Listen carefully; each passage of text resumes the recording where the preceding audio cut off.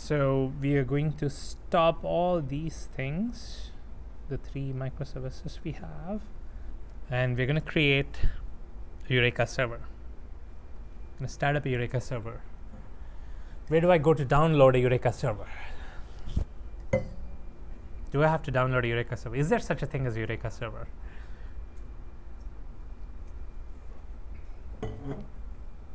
Turns out there isn't. You download Tomcat, you don't download a Eureka server.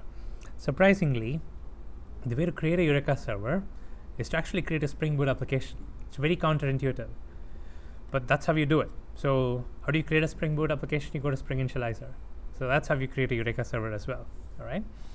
So let me refresh this so that we are starting from a clean slate here.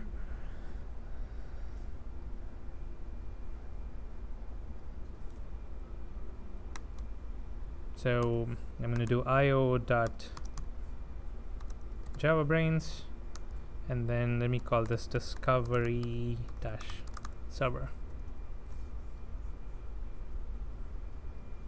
Okay. Now if I do download, there's going to be just another Spring Boot application. But what makes it a Eureka server is if I add the dependency called Eureka server.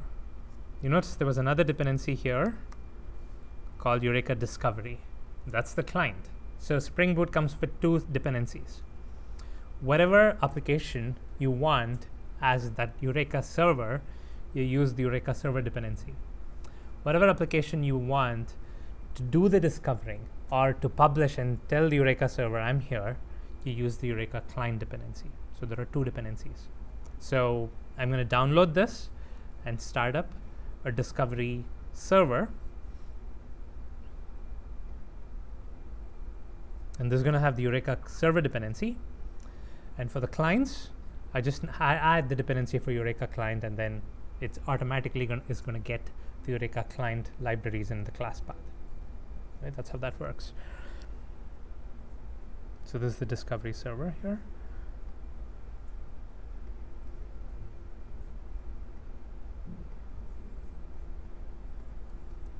I'm going to copy this.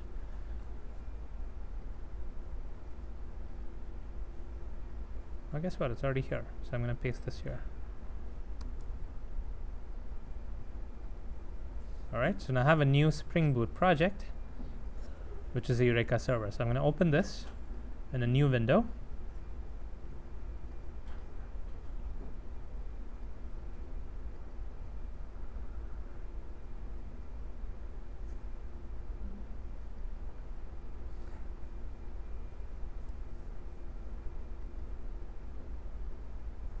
Add this as a Maven project, and this is going to download all the dependencies and all that stuff. And this is just another Spring Boot project. But notice this one thing here, this annotation at the top, it says @enable Eureka server. That's an annotation which tells Spring Boot that this is a Eureka server. And then if you open the pom.xml,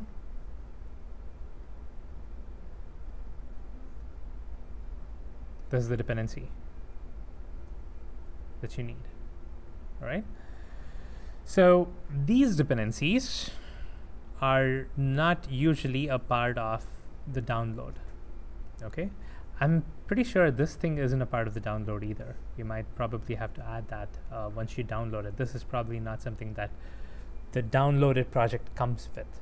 So if I don't remember, try that out. If you don't see that, just add the @enable Eureka server to the main application, and that's what makes this a Eureka server. Now this is what you get when you download, but what happens is when you run this, you're going to get a bunch of JAXB errors. You're going to get those errors if your Java version is Java 11. My Java version is Java 11 here, and when you run this, by default you're going to get JAXB errors. So that's the reason why I added these JAXB libraries. Can you guess why those errors show up when I'm using Java 11? JAXB was deprecated from the JDK from Java 9 onwards. When they went the whole modular route, JavaX XML was by default a part of the JDK, Java 8 and before. but from Java 9 onwards, or probably Java 10 onwards, they deprecated it. It's not a part of the JDK anymore. So if you want to use JAXP, you want to do Java XML functionality, you have to add JAXP consciously. It's not a part of the JDK. So these people haven't added it in the pom.xml. So if you run a Eureka server without these dependencies on Java 11, you're going to get JAXP errors. So you need to add these things. We've already gone ahead and added those. So you should not get those errors. Now what's left is to run this main method.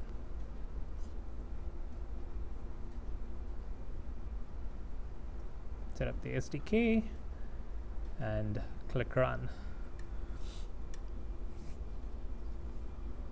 It's going to start up like any Spring Boot application, but here you see it says started Eureka server. All right. I'm going to go to my browser and access it at that port. Let's see what the port is. It's 2761. You notice I didn't configure the port. By default, Eureka server runs on port number 8761. Sorry, it's not 8761. I'm going to access localhost 8761. And here is Spring Eureka. There's actually a UI that Spring Eureka comes with by default. It says what the system status is, the current time, how long it's been up. We've just started it, so it hasn't been up in a while. And then here there is this section which says instances that are currently registered with Eureka. This is the phone book, right? There are no instances currently registered with Eureka. Why? We have microservices, but they don't have Eureka client. We have to add Eureka client, and only then those microservices have the functionality to tell Eureka server that they exist. All right.